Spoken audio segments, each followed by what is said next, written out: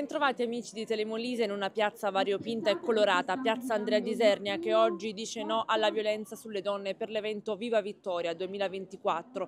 Sono stati realizzati 3.600 metri quadrati di lavori all'uncinetto. Una singola coperta, come vedete, è composta da 4 mattonelle, un lavoro che ha coinvolto 1.800 donne della provincia e che questa notte alle 3 del mattino si sono riunite insieme alle associazioni, ai vari enti per allestire questa piazza e far svegliare Isernia con un messaggio: no alla violenza sulle donne. Rimanete con noi.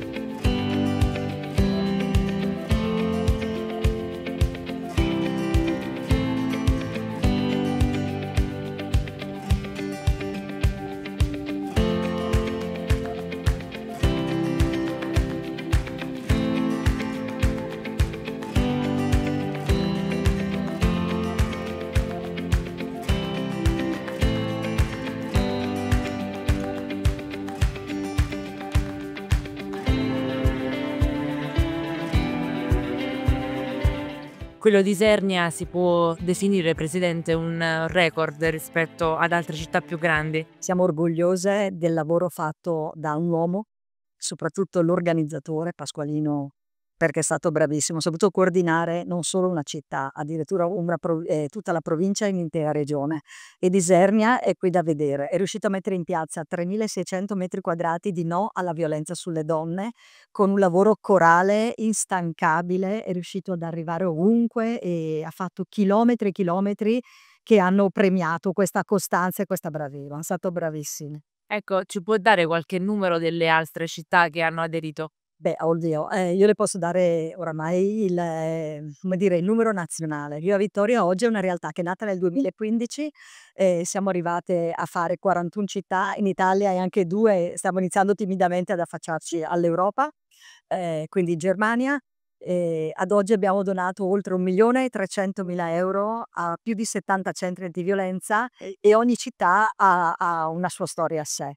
C'è chi ha fatto tanto, c'è chi ha fatto un po' meno, dipende tanto da chi ha saputo fare opera di relazioni, quindi noi la ci chiamiamo Viva Vittoria Opera Relazionale Condivisa. Isernia ha dato una testimonianza di solidarietà e di capacità di essere coesi che è veramente è qui da vedere, ma per noi ci ha scaldato il cuore in tutto quest'anno di lavoro.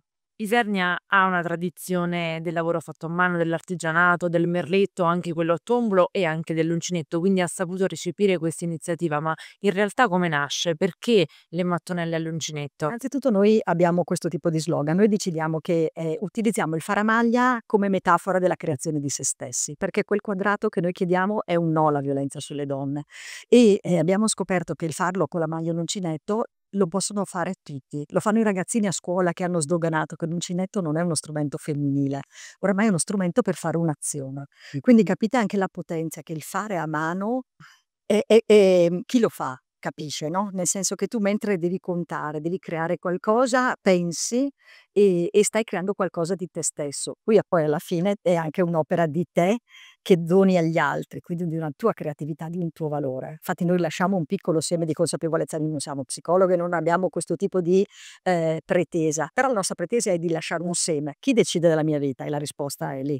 Io decido di me stessa e speriamo che sempre più non ci siano donne che subiscono violenza, perché abbiamo un'autoconsapevolezza e quindi questo è il nostro messaggio, molto semplice. Lei diceva che anche il momento stesso della creazione in un certo senso può essere interpretato come un momento di dialogo con se stessi, di riflessione. Quali sono i messaggi e le consapevolezze che devono arrivare anche a chi purtroppo ancora non ce le ha e subisce in silenzio? Innanzitutto, che mentre tu poi bisogna poi attingere ognuno al suo vissuto personale. Io credo che, nel momento in cui tu ti approcci ad un pensiero, ad una costruzione di qualcosa, se lo trasli in una costruzione della tua vita, no, il tuo pensiero: "Io oggi sono qui, voglio creare, voglio fare qualcosa di bello, devo pensare, devo scegliere dei colori, devo metterli insieme", proprio poi una metafora della vita, no, cioè da tante scelte che fai puoi creare un'opera d'arte e alla fine l'opera d'arte è la tua vita, no?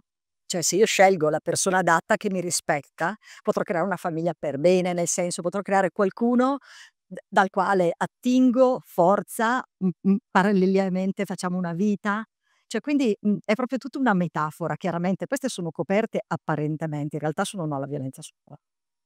Pasqualino De Mattia, presidente dell'associazione MeToo, parliamo dei numeri che possono sfiorare un record per quanto riguarda Isernia, perché sono state realizzate quasi 15.000 mattonelle a fronte di una popolazione, quella al femminile, che si è impegnata con grande spirito di volontariato. Credo che oggi si celebri veramente una festa della donna posticipata, perché questo è il trionfo di colori che vede come protagoniste tutte le donne del Molise, ma non solo, perché noi siamo stati aiutati anche da donne di altre regioni e soprattutto da donne anche residenti all'estero che hanno voluto condividere con noi questa operazione molto molto bella. Dicevamo una superficie di quasi 3,6 km, è così che abbraccia varie piazze di Isernia. Sì, sono 3600 metri quadrati, quindi oltre 14.000 quadrati realizzati da oltre 1800 donne, e credo che questo sia un risultato bellissimo perché ci pone nella top 10 dei Viva Vittoria fatti finora, quindi credo che sia un bellissimo risultato per la nostra associazione, ma soprattutto per tutte le donne del Molise e per tutte le donne che hanno lavorato. Tutto ciò che verrà ricavato dalle offerte fatte dai singoli cittadini che vorranno prendere una coperta sarà devoluto al centro antiviolenza Libera Luna, così potremo aiutare tante donne che subiscono violenza. Perché secondo lei una piazza così colorata deve essere associata a un crimine così orrendo qual è il femminicidio? Qual è secondo lei il legame tra questo messaggio così bello e invece quello che, tinge le pagine di cronaca nazionali di colori davvero molto più cupi? Usiamo, diciamo, una battuta cromatica. Agli accadimenti diciamo tristi noi vogliamo dare tanto colore, e questo colore deve essere il simbolo della speranza per tutte le donne, perché se vogliono da questi circoli viziosi possono uscire, ed è stata una cosa stupenda. Libera Luna raccoglierà i proventi e saranno devoluti appunto al centro per contrastare tutte le azioni che vanno contro le donne, tutta la violenza di genere in ogni sua sfaccettatura. Ecco, oggi è una giornata importante. Sì, oggi è una giornata importante, conclusiva di un tanto lavoro, e noi abbiamo accompagnato insomma anche in alcune tappe Pasqualino De Mattia con la sua associazione, il suo grande gruppo, ma perché veramente c'è tanto bisogno di dire alle donne: ci sono i centri antiviolenza, c'è la possibilità di essere aiutate, sostenute a 360 gradi. Quindi ogni donazione che oggi verrà fatta sarà un modo per salvare tante donne, perché in questi 10 anni di attività noi ne abbiamo veramente salvate tante, e dobbiamo continuare a parlarne, perché al di là della denuncia, al di là di dire: "Donne denunciate", io dico: "Donne andate nei centri di violenza", perché se avete anche paura di denunciare vi accompagniamo noi, vi accompagniamo in tutto il percorso di rinascita, quindi attraverso borse lavoro, per quello servono anche i soldi, perché veramente queste donne spesso non lavorano e hanno bisogno di tanto, veramente di tanto, non solo di un supporto psicologico, emotivo, ma hanno bisogno proprio di cose pratiche. Anche perché talvolta è proprio questo che spaventa, l'impossibilità di essere dipendenti, economicamente autosufficienti, di lasciare un tetto coniugale, familiare, senza sapere dove altro potersi rifugiare. Infatti noi aiutiamo anche nella ricerca di alloggi proprio definitivi, affinché le donne che magari stanno in piccoli paesi dove è difficile anche poter avere un'autonomia economica perché c'è poco lavoro, se si vogliono spostare insomma nelle grandi città del nostro territorio molisano, noi l'aiutiamo nella ricerca della casa e garantiamo a chi affitta loro la casa come centro, quindi laddove un mese le signore non possono pagare, subentriamo noi, anche perché la maggior parte sono mamme, quindi veramente hanno bisogno di tanto per poter sostenere i loro figli e farli vivere serenamente, senza violenza, senza urla, senza aggressione. Tanti anni di attività, avete sicuramente avuto modo di conoscere tantissime donne, di aiutare tantissime donne. Ci può raccontare un episodio che è quello che l'ha colpita di più in tutti questi anni, quello che le ha lasciato il segno e le ha fatto capire che stava facendo bene la sua missione? Sono tanti gli episodi, ognuno mi ha colpito per la sua particolarità, perché abbiamo avuto donne, vabbè, una forse in particolare perché è giovanissima, e siamo andate a prenderla al commissariato di polizia di un territorio, appunto, di una città di Campobasso, e lei era veramente impaurita, non si fidava di nessuno. Ha iniziato un percorso con noi, si è iniziata a fidare, All'inizio si arrabbiava anche perché diceva: me ne voglio andare, voi non mi potete aiutare." E ancora oggi è una ragazza che è "cresciuta" tra virgolette con noi, ha fatto un percorso di formazione, si è riuscita, prima a diplomare a distanza, perché non poteva tornare in quella scuola perché c'era il rischio che lui potesse veramente ammazzarla, perché era una persona molto aggressiva. E poi ha fatto un altro tipo di percorso di formazione e lo sta continuando anche con il nostro sostegno. Questo testimonia che si può scappare.